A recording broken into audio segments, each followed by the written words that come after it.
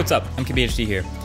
It's always fascinating to see how companies will try new things to separate themselves from the pack. Like, there's a lot of great smartphones out there. There's the Samsungs and the Apples and the Xiaomis and OnePluses of the world. They all have great performance. They all have pretty solid batteries and overall nice designs and build quality and some solid cameras. But all these companies, they all know how steep the competition is, and so they need to find one more thing to give you a reason to buy their phone over the rest. And so that's where I get into the classic feature versus gimmick debate. So there's the high-end flagship smartphone that also zooms in 100 times, gimmick or feature. The high-end flagship phone that also has a stylus, gimmick or feature. Maybe the high-end flagship phone that also has extra buttons for high-end gaming, gimmick or feature. A lot of that stuff is just up to you to decide. But now enter the Oppo Find X3 Pro, the flagship phone with a microscope.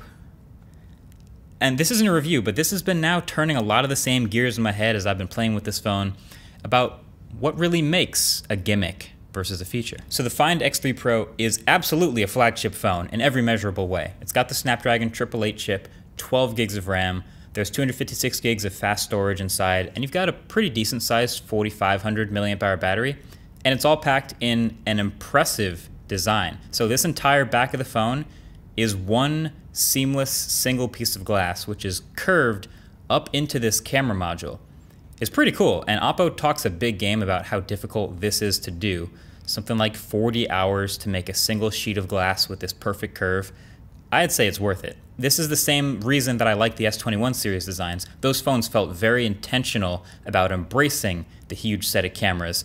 This does the same thing, which is very refreshing versus the typical camera bump that kind of just looks like it was stapled to the back of a flat piece of glass. Now, this mirror finish, you know, I probably would have gone with something a little more matte or satin at least myself. There is a blue version that is like a silk blue. Anyway, this whole body is IP68 dust and water resistant, and it's pretty slim, but also impressively lightweight. So it feels sleek in the hand if you're into that. There's a nice pair of stereo speakers with Dolby Atmos support, which is also nice. And up front is a super high-end display.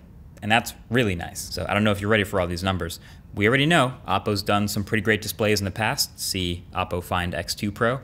But this is what a great flagship display looks like now in 2021. It is a 6.7-inch diagonal with a bit of a curve around the edges. It's also Quad HD Plus or 1440p, which lands you at about 525 pixels per inch. That is super sharp, and it's a 120 Hz LTPO panel, which means it can actively adjust the refresh rate up to 120 Hz, which saves you battery when you're just reading a web page or an ebook or something like that, anything that doesn't need high refresh rate, and it can drop as low as 5 Hz. But when you are actively moving stuff and playing games and scrolling around the UI, the high refresh rate combined with the 240 Hz touch sample rate makes things feel super responsive. So 6.7-inch, 1440p, 120 Hz LTPO.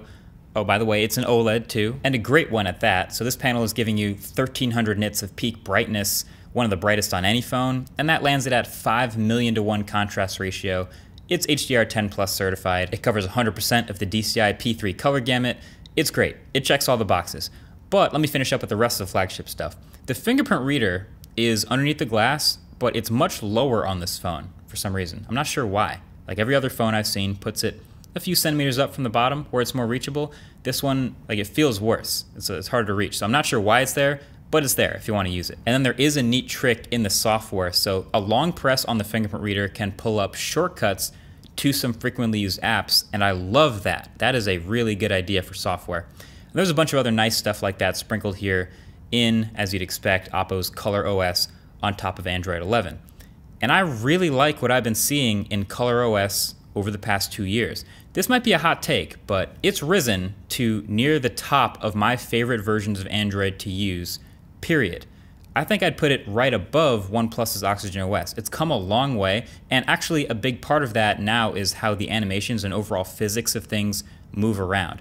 It's one of those subtle things you notice when you use a lot of different phones, but it's very snappy and smooth and responsive.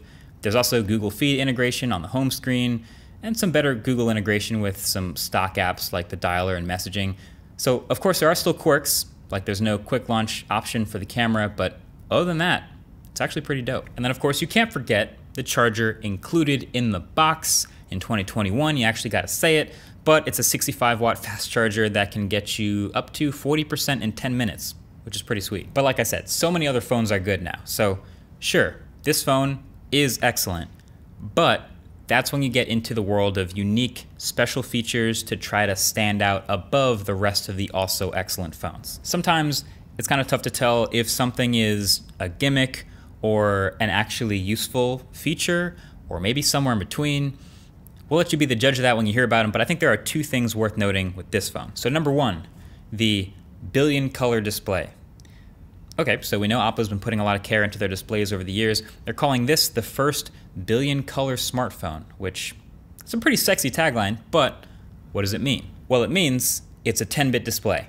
What they're really saying behind that billion color tagline is they have a 10-bit display instead of an 8-bit display. And when you hear that, it might not sound all that impressive, but the math on that is. So for every single pixel on an 8-bit display, there's 256 different color levels, but in a 10-bit display, it doubles that twice to 1024. So an 8-bit display, which is pretty common in a lot of smartphones, can show up to 16.7 million colors, which is awesome. But a 10-bit display can show up to 1.07 billion colors.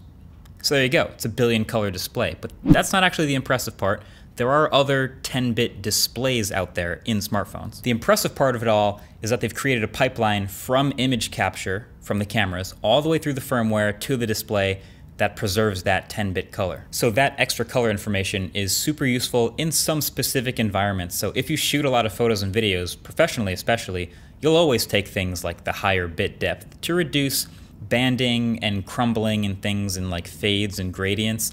So if you're going to be doing a lot of high-level photo and video capture and then manipulation on this smartphone display, this may be something to care about. But I'm pretty confident there's going to be a lot of people who actually get this phone who never even notice this, especially because it is actually turned off by default. You actually have to go into the display settings and turn this on if you want to take advantage of the full 10-bit pipeline. So I think what I'm trying to say here is there are other more noticeable great things about this display, like a high refresh rate, like the touch refresh rate, like high brightness, that you'll notice before 10-bit over 8-bit.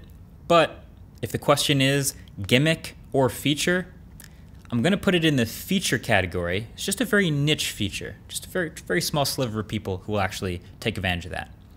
Okay, then there's the second thing, which is the microscope. So this camera array on the back of the Find X3 Pro is already pretty powerful. It's using a new 50 megapixel Sony sensor for both the main camera and the ultra wide. Love that, and I think that should be done more often. There's also a 13 megapixel telephoto 5x hybrid optical zoom, but that's just this little one in the corner here. This last big one is a 3 megapixel macro camera with a ring light around it. Now, okay, you know how I feel about macro cameras, but I should clarify, I hate bad macro cameras. Like when you see a mid-range sort of cheaper phone slap an extra camera in there to look like the more premium multi-camera systems, but it's just a crappy 2 megapixel macro that they could have spent that money on somewhere else in the phone to make a better difference.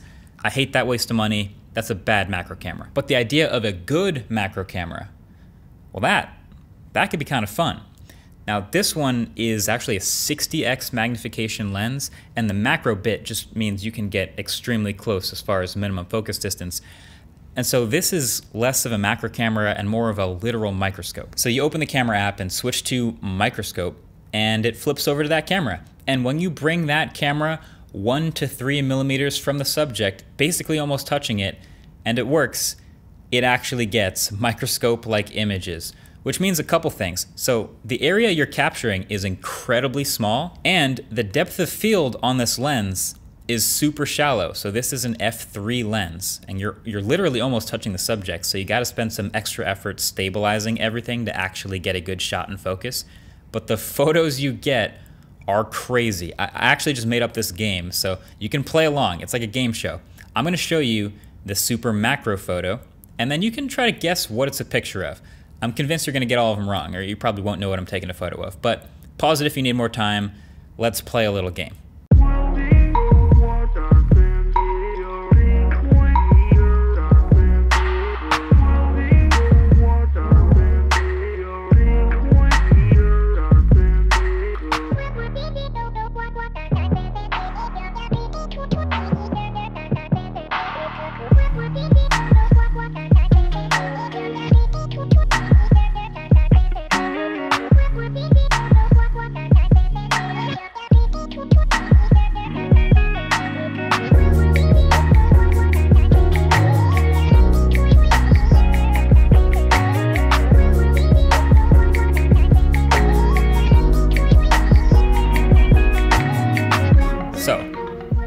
do? One or two, right? Maybe? I think the dollar bill one maybe was the one that more people will get than not.